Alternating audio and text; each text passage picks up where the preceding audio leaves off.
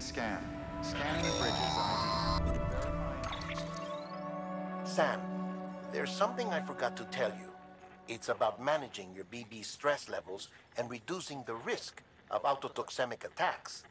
There are a few things you can do if your BB starts showing signs of distress. Such as? Such as take a moment to look after it. Cradle the pod, gently rock it, that sort of thing. Out of curiosity, how's it doing at the moment? Before I answer that... Something wrong? When I hook up my BB, I see things. What kind of things? Like a face, someone I don't know, calling to me. There's this room, too, with other people talking, but I can't make out the words. Bleed-through effect. Didn't I warn you about this? You're mistaking the BB's memories for your own. They're false flashbacks, nothing more. Let me explain. A BB is harvested from its steel mother at around 28 weeks and placed in a pod. To be clear, this is before it's even born. The procedure halts its development. But even at 28 weeks, its sensory systems have matured enough to process external stimuli. It is more than capable of encoding this information into memories, which can bleed into yours via your connection. So who's the man I saw? Someone from the medical team, maybe? Or a BB technician, does it matter? The BB has been in circulation for a while now. It's been handled by a lot of people. How should I know which one made an impression? 'Cause you're the expert. No one's an expert, Sam. BBs were developed decades ago in secret. They're your quintessential black boxes. We may use them, but we don't truly understand them. Believe me, I've been trying to learn more, but almost all of the old records are gone. If I find anything out, I'll tell you, all right? Dead man's honor. Alright, and that is why I start recording before I actually start a video game. Friends, denizens of the internet, hello, welcome back to another exciting episode of Death Stranding Director's Cut over here at Lost Time Gaming. I am Devo.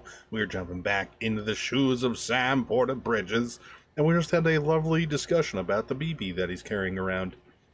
Now, that being said, yeah,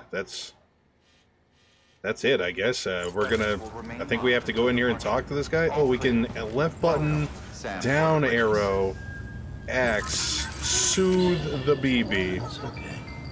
It's alright. Yeah, that's not weird at all.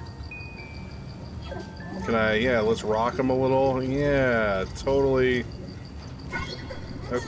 A little heart-shaped bubbles there. Okay, that's weird. I'm gonna stop doing this. Alright. Okay. Sam, check the delivery terminal and review the list of orders. Yeah, I get you. I get it. So when we last left off, we were doing stuff. Oh. Ran some network diagnostics. Beryllium monitoring and holographic systems are nominal. Unfortunately, our printer is offline. I know. After all the trouble you went through to bring us those materials. This one's on us. We ordered a part a while back, but it never arrived. The printer needs it to communicate with the chiral network. Mules must have snatched it, caught that porter en route or something. If I'm right, they'll have taken it to their drop site, which is smack dab in the middle of their territory. Don't suppose you'd be up for stealing us our property back? Can't think of anyone more qualified than you.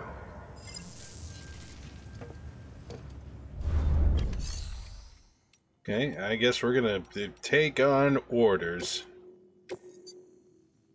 Recovery chiral printer interface, yes. And collection chiral crystals.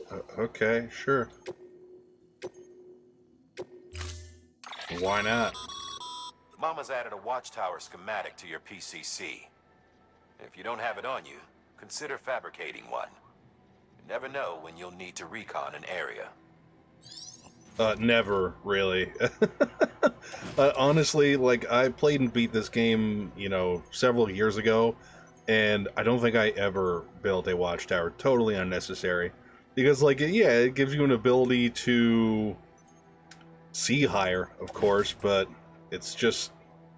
Why would you need that? I don't get it. Why are you giving me all these PCCs? What is this here? Did you give me 3 of those? What? Auto-arrange the cargo. And I've got resins. Why do I have resins? Oh, the container is heavily damaged. That's unfortunate. Got resins and metals. Why? I don't think these are for any kind of mission we have. So let's get rid of these. Because normally, whenever you pick something up, it's usually for like a side quest or even just a little one of those things where we pick up stuff, but like give it to another player in a locker so they can deal with it. Very rarely do we pick something up for nothing, unless we're stocking materials for like the chiral printer so we can make stuff. The thing you're holding is a crystal collector. Now, as the name suggests, it provides secure storage for any crystals you gather.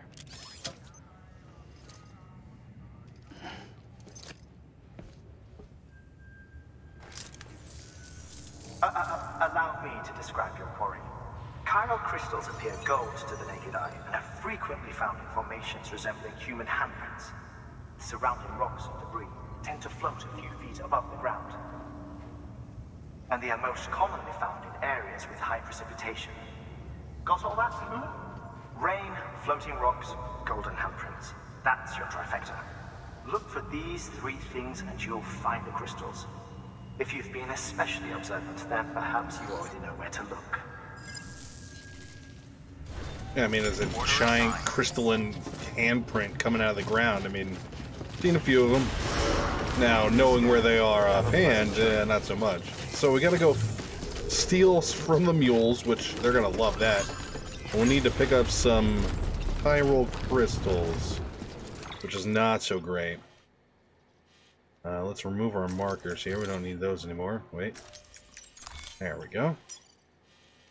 And this is chiral crystals.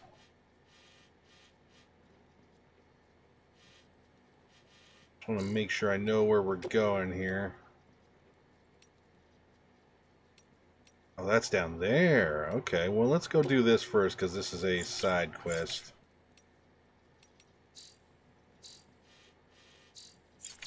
Now, does that show up? It does kind of show up, sure. Chiral crystals. Alright, let's hop in this motorcycle somebody left here. Weapons restrictions lifted. Oh, I can't use the,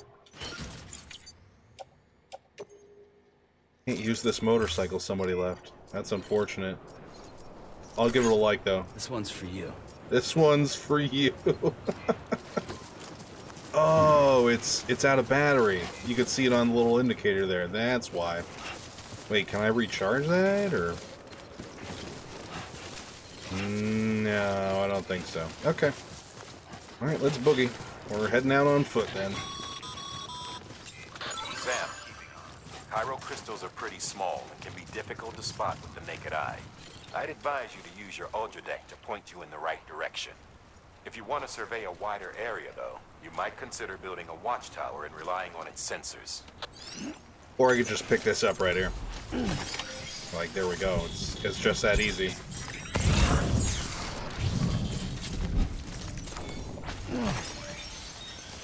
Yeah, we want to pick these up as often as we can. I don't remember what they're used for later in the game, but I'm pretty sure they're required for building, like, structures and things.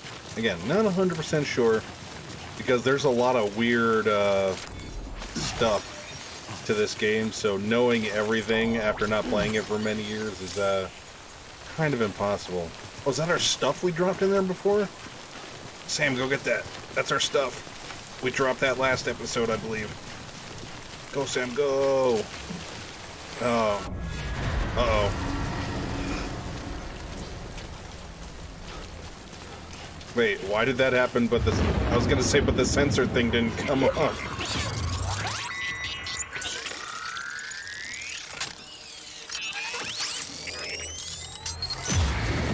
Yes, I get that, but I want our stuff.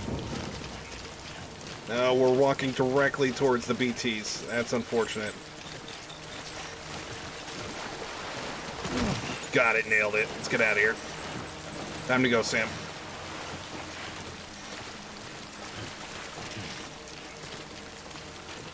Yep, come on, you can do it. Stop and grab these real quick.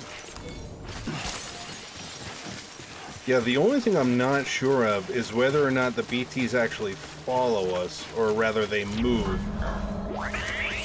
Ooh. Wow, that's... Our sensor just tapped us on the shoulder and gave us a thumbs up. Totally normal thing.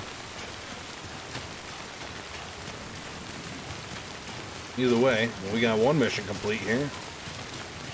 And because of the nature of this game now, the bonus about picking up the Chiral Crystals is that if you can see on the bottom of Sam's backpack, that's where we stashed that little cylinder.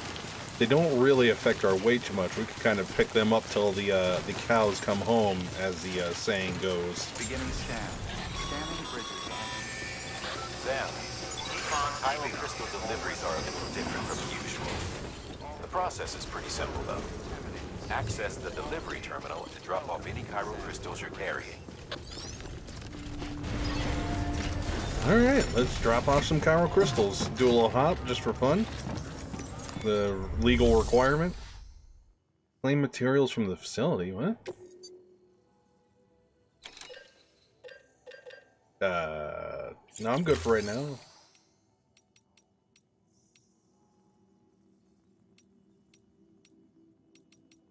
Wait a second. No cargo. Claim materials.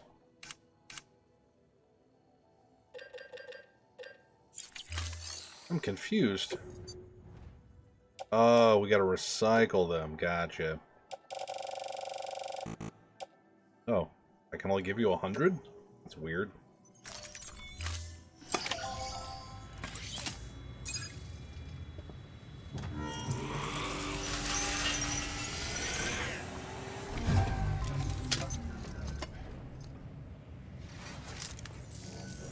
Got some chiral crystals for us? These crystals only form in places with elevated chiralium levels, which makes me wonder if expanding the network had something to do with it. Damn, son. That is a lot of crystals. Maintenance and R&D will both get their fill, looks like. Yeah, we delivered the stuff. And we got 112 likes. Alright.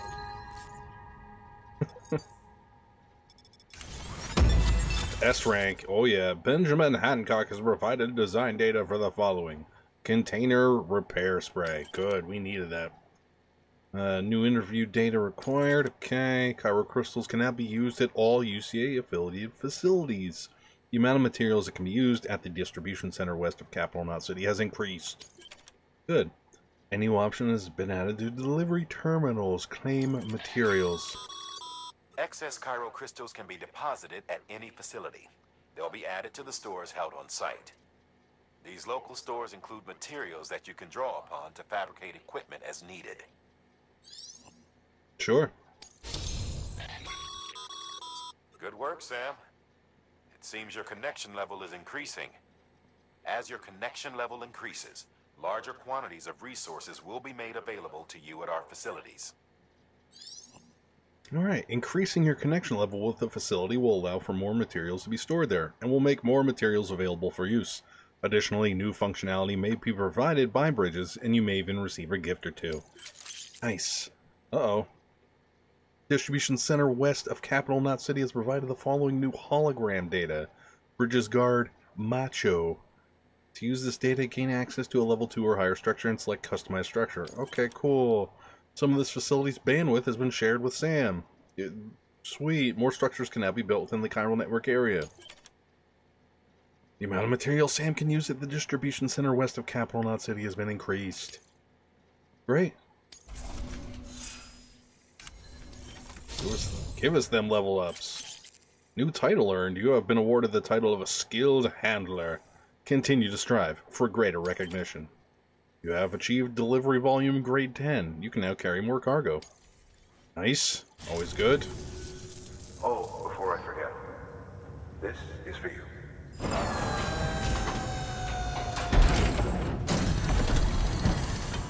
Oh, stuff. All right. That's container repair spray for patching up cargo containers. Good for dealing with timefall degradation and all that. Useful stuff if you and your cargo have been through the ringer. We've added it to your supplies list, so it's readily available if and when you need it. Yeah, we're gonna need that. I don't know, like, when, but... Alright. Yeah, thankfully, I mean, look at all these PCCs. Like, why are we carrying these? You only ever really need one of these. We'll get to the points where we're using a lot of the PCC stuff. We're building, like rope, not rope, what the heck am I thinking? Zip lines. We're building, like, zip lines and stuff. But, like, eventually, you know, that's down the road. We don't actually need those right now. Everything else, why are we carrying... We're just carrying random metals with us. We don't need this stuff either.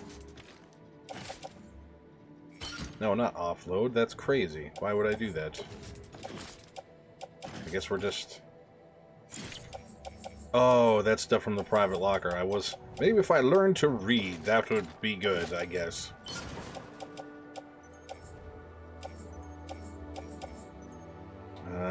Yeah, we definitely want to take one or two of these. Hang that on the tool rack.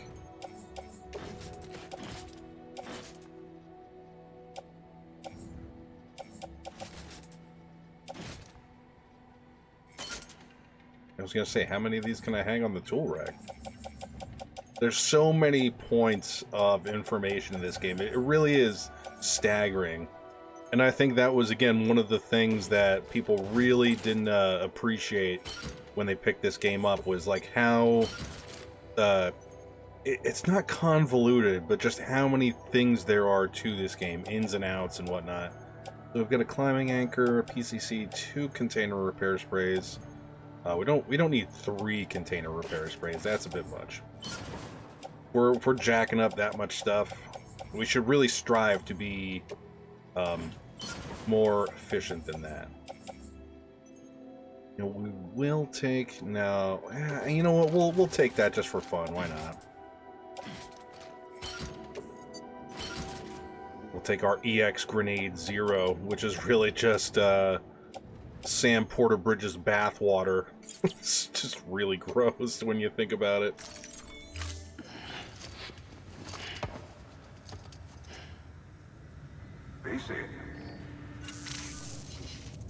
There is a correlation between elevated Corellium levels and increased crystal formation. This may well be the result of the network's expansion. You needn't worry though, local chiral density is still within an acceptable range.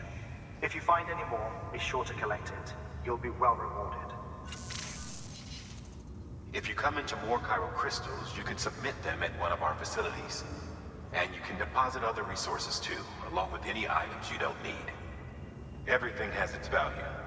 What we don't use as is can be broken down into components for R&D and other applications. Alright, and we're on. So, I'm gonna say, much like the way it was for me in the... Uh-oh. Still got work to do, Sam. Yes. Let's not keep people waiting. Okay. Yeah, I like this stuff. Woo! Keep on keeping on. So, much like the first time I played this game, I'm gonna assume that I'm gonna figure out the ins and outs of what the best way to deal with our materials and where to store stuff as we go. I know it's one of those things you really just don't know right out the door.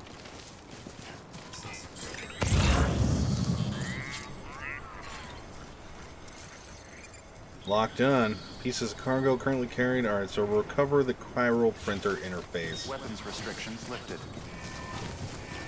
Well, looks like we're going to be going uphill. Because now, if you look at this, again, much like everything else in this game, our best bet's probably going up this slightly grassy but not too bad area and kind of coming down from the other side. If we look at the map, we theoretically could come down and loop around from the back, but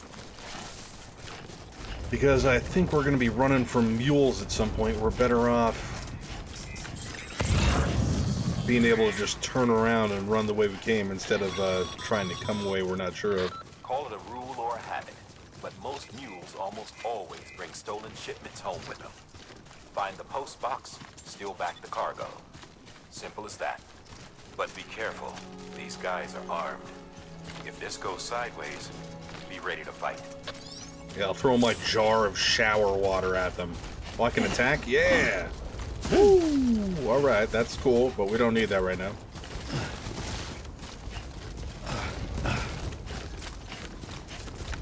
Attack a mule repeatedly to knock them unconscious. That's usually how that works.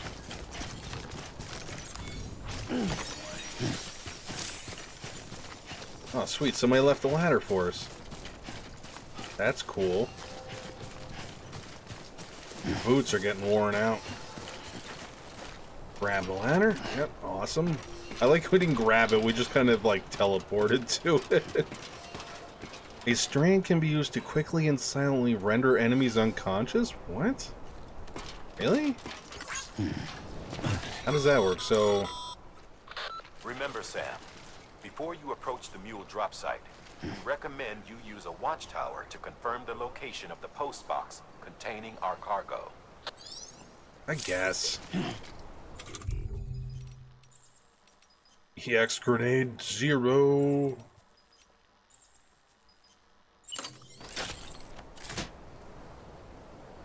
Wait, what? What? That's not how. There we go. That's what I was looking for. Hold. Alright. If you sneak up on a mule from behind, you can use the strand to bind them. You can also use strands to avoid mule melee attacks, although your timing will need to be just right. Wait, what was that? What did I just do? I'm just kind of jiggling the rope in my hands. That's fun. Yeah, grab onto that shoulder. Yeah. I like with the decisiveness which he pulls that strand off of his belt. Great stuff. Alright, so they really want me to... Oh, you know what? I can see right there is one of their things, so we should probably just build a watchtower here just to be on the safe side. Oh, switch the structure. There we go.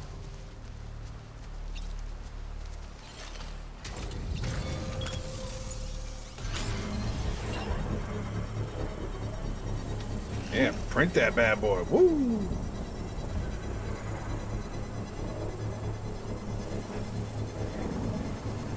Go, baby, go. This thing work any faster? No, it cannot.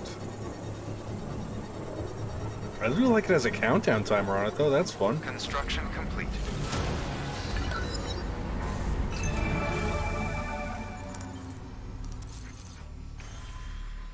Oh, nice. We can go up more.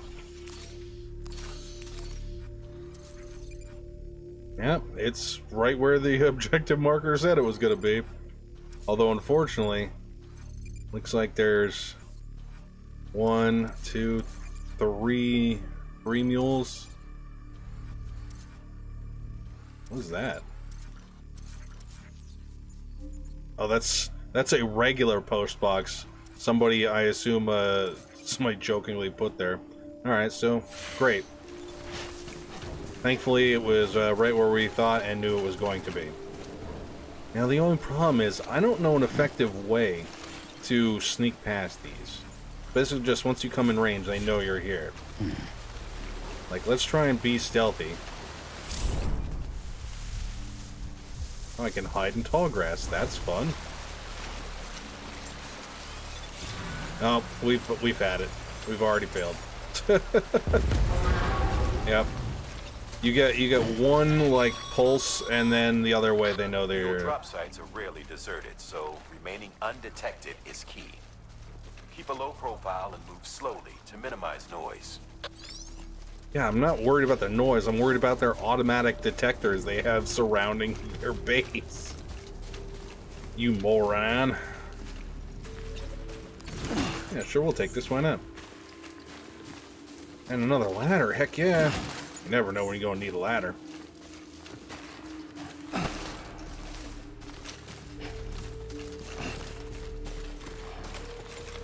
Yeah, we could just come down here, it looks like. Let's do a little sneaky recon. Because later on in the game, I distinctly remember the mules no longer being a problem. But for the first, like, oh man. the first 3/4 of the game, you basically, anytime you interact with these guys, you want to run. And just run as hard and as fast as you possibly can.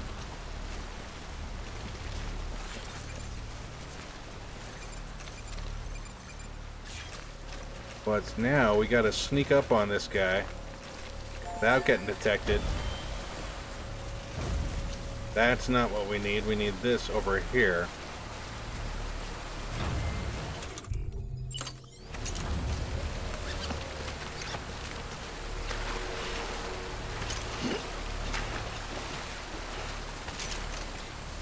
Let's see if we can sneak up on this guy.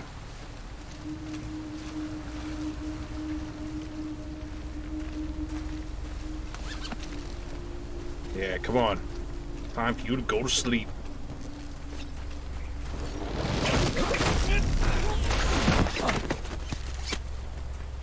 Oh, that was shockingly effective. Okay. Yep.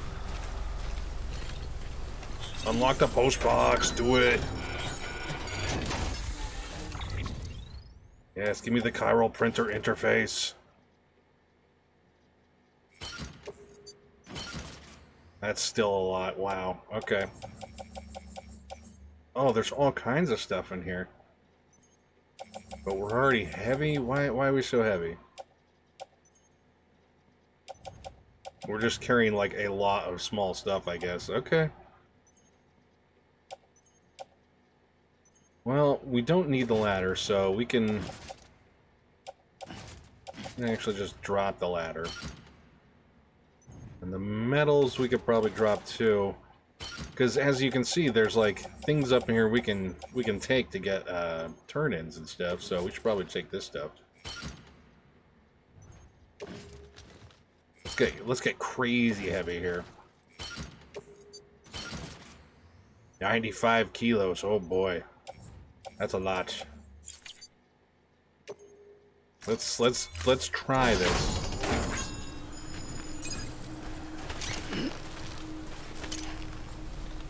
Yeah, we're just gonna slow crouch this as slow as possible.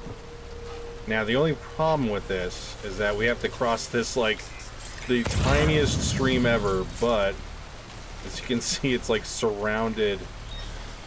Oh, you know what?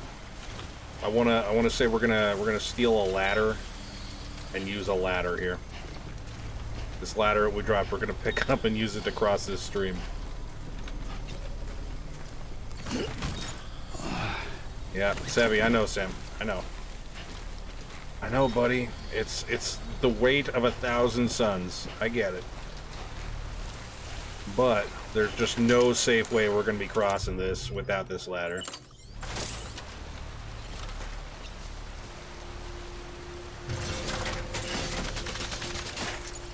Like, it seems ridiculous, but it is going to be so much easier than trying to do this any other way. Wow, that almost went terribly for us. You can see now we're starting to really stack up all the stuff we got in our back. And now that seems ridiculous, but we'll actually hit a threshold of much higher ridiculousness the further we go. Alright, I think we can eschew crouching here. Take it nice and sleazy. Keep an eye on our terrain so we don't accidentally fall over.